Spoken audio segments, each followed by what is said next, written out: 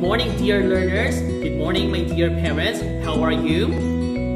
Let me introduce myself to you. My name is Teacher Fred and currently teaching at Hayubo National High School. If you are new in my channel, do not forget to like this video, hit the subscribe button, and click the notification bell so that you will be updated with my future tutorials and videos. Learning at home through printed modules is far different when you are in school, right? That is why I made this video to guide you in some of the lessons in Science 7 and in Science 8. But before we proceed to our main topic, let me ask you this question. Are you ready and excited to learn? If that is a yes, what are you waiting for? Come on, let's go. Could you be the one?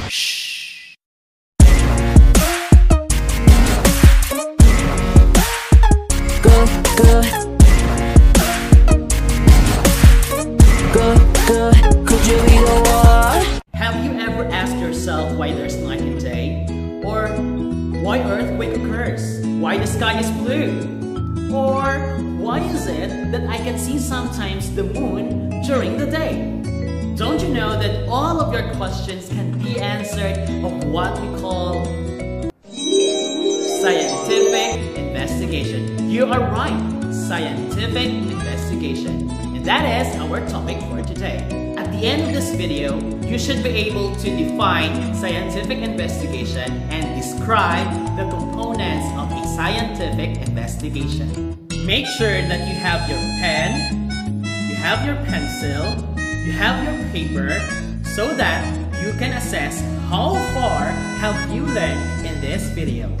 Scientific investigation is a procedure consisting of a series of steps with the goal of problem solving and information gathering. Scientific investigation is like a ladder, staircase, mobile game. What are the series of steps in a scientific method? Number 1 is identifying problem or asking a question. This means that you develop a question or problem that can be solved through experimentation. Example, Janelle wonders if the amount of sugar used in the recipe will affect the size of the bread. The second step is observation about the problem. Data are gathered through the use of 5 senses and collecting information about the problem or question. Janelle researches the areas of baking and fermentation and tries to come up with a way to test his question or problem. Our third step is development of a hypothesis.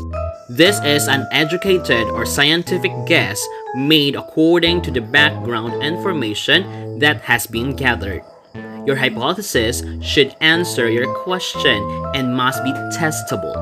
Let's take this example. After conducting a research and talking to his teacher, he comes up with a hypothesis. He said, if more sugar is added, then the bread will rise higher. Do you also have the same hypothesis with Janelle?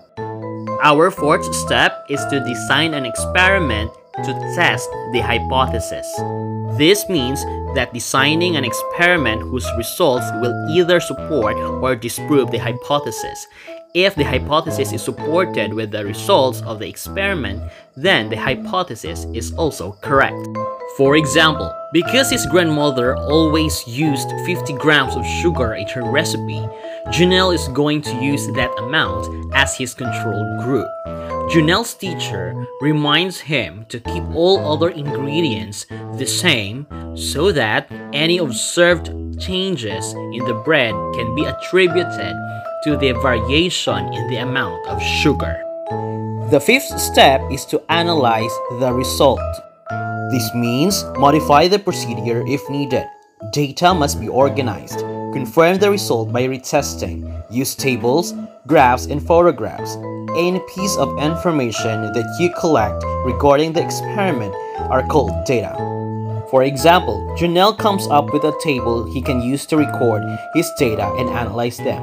He is accurate in collecting the data. The sixth step is to draw a conclusion. It means to include a statement that accepts or rejects the hypothesis. You can now make recommendations for further study and possible improvements to the procedure. For example, Jonelle finds that 70 grams of sugar or adding more sugar produces the largest loaf. His hypothesis is accepted. And the last step is to communicate the result. There is a need to communicate or share the result of the scientific investigation, especially in the presence of the experts, to verify the validity of the result. Example, Jonelle tells his grandmother about his findings and prepares to present his project in his science class. Review time! To help you learners remember the steps in a scientific method with ease, try to memorize these mnemonics. Q, R, H, E, A, C, R. Let's do it again. Q, R, H, E, A, C, R. Perfect!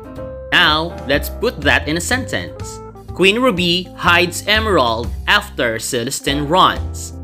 Let's do that again. Queen Ruby hides emerald after Celestine runs. Yay! Perfect! You are truly amazing. And now, try to answer these questions silently. You are given 15 seconds to answer each question.